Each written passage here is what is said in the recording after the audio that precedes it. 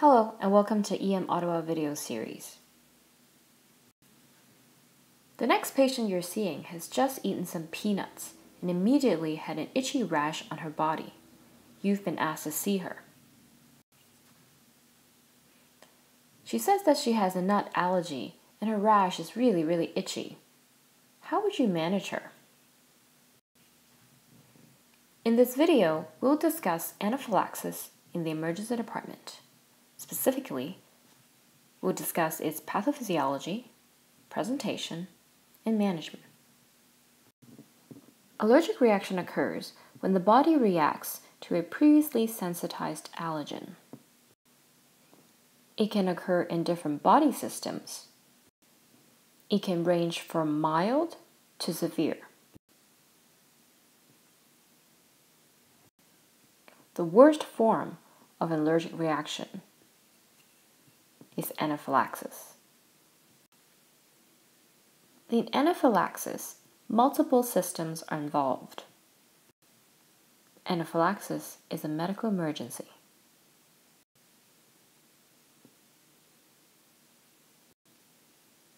Let's step back and take a look at its pathophysiology.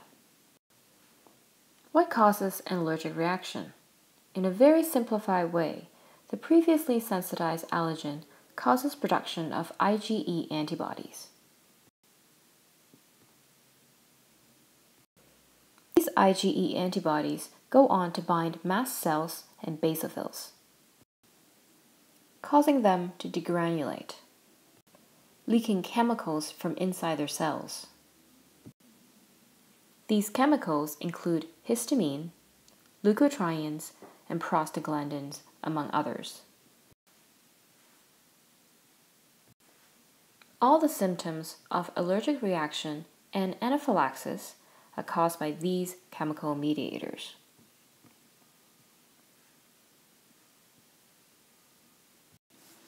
The treatment of allergic reaction and anaphylaxis is directed to 1. Supportive care, and 2. Inhibiting these chemical mediators.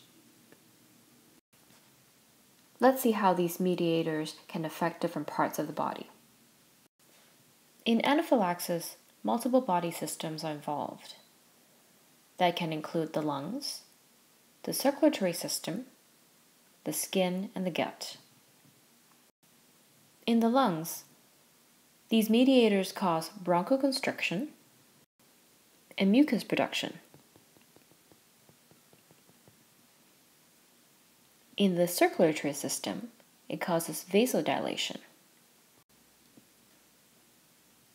In the gut, it can cause diarrhea and cramping.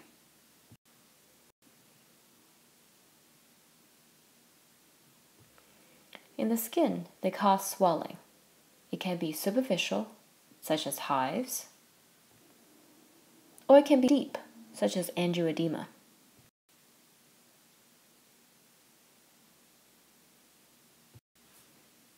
Based on the above, how should we approach a patient with anaphylaxis? Well, like most potentially sick patients in the emergency department, we start with ABC. In the next few slides, we'll first discuss the assessment and then the treatment. Practically, both prongs will be happening at the same time. First, airway. In a patient with anaphylaxis, there can be lots of airway swelling, both what we can see and what we cannot. Starting with what we can see, we assess the oropharynx and the mouth for swelling of the tongue, lips, and mucous membrane.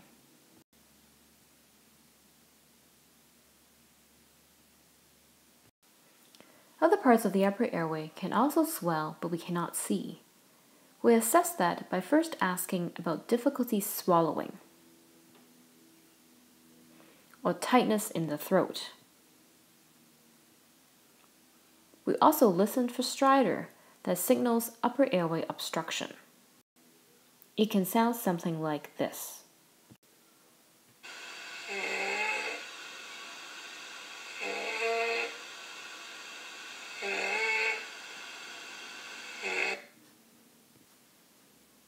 Mostly, it will be during inspiration. However, sometimes you can hear it during expiration as well. If the airway is obstructed, the main treatment is epinephrine. It is usually given intramuscularly. The dose is 0.3 to 0.5 cc of a 1 in 1,000 epinephrine solution. We then monitor the airway closely. The same dose of epinephrine can be given repeatedly after 5 to 10 minutes if the symptoms do not subside. If the swelling does not decrease or if it gets worse, we might need to establish a definitive airway. We typically do this by intubation. It will potentially be a very difficult airway because of the edema.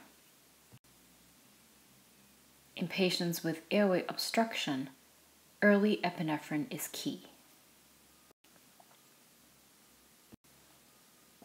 Next, breathing.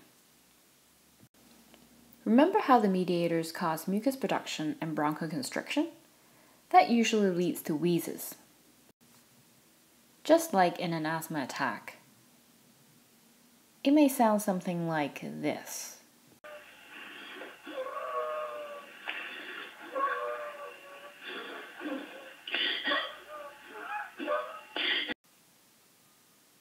You may also see signs of respiratory distress, such as indrawing, tracheal tugging, abdominal breathing, or tripoding postures.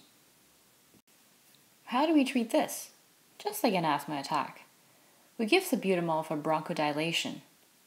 If you have used epinephrine, it will also bronchodilate the patient as well. Patient also receive oxygen if they're hypoxic. Next, circulation assessment and treatment. Since the mediators cause vasodilation, they can cause hypotension and syncope. They can also cause decreased contractility, leading to more hypotension and potentially arrhythmia. We would want to put the patient on a cardiac monitor. We should also ask for an EKG as well. How do we treat this? We give intravenous fluids.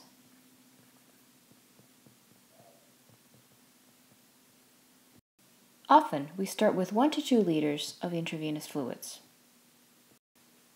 If after 1 to 2 liters of fluids the patient is still hypotensive, we often will start a vasopressor. It could be something like dopamine or epinephrine. If we're using epinephrine, we often use a 1 in 10,000 concentration as an infusion. The dose is 0.5 to 1 cc over about 10 to 15 minutes. That translates to about 50 to 100 micrograms of epinephrine. Be careful what kind of epinephrine you order. There are 2 concentrations of epinephrine available. Do not give the more concentrated, the 1 in 1,000 one, intravenously.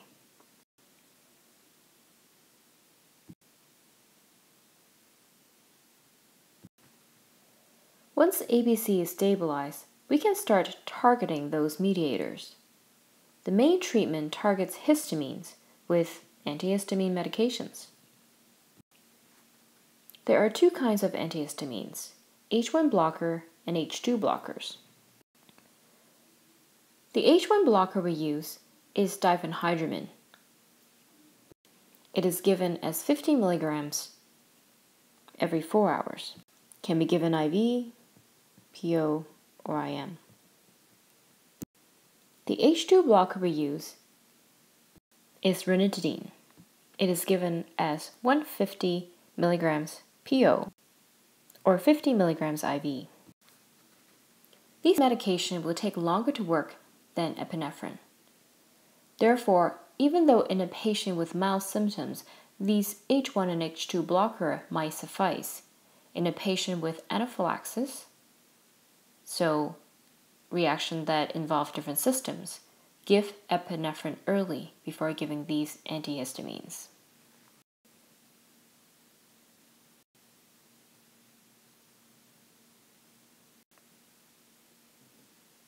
In some patients, there is a phenomenon known as a second phase reaction. That is, after the first reaction, the patients can have a recurrence of their symptoms even though they did not get exposed to the same allergen again. This can happen between 6 to 72 hours after the first reaction. It can be the same reaction, worse symptoms, or less. The thought is that steroids might decrease the occurrence of the second phase reaction and make the symptoms less if it does happen. However, the evidence for this is not conclusive, and therefore it is up to your clinician's discretion to prescribe them. If they are prescribed, they're often prednisone 50 mg oral daily for a few days.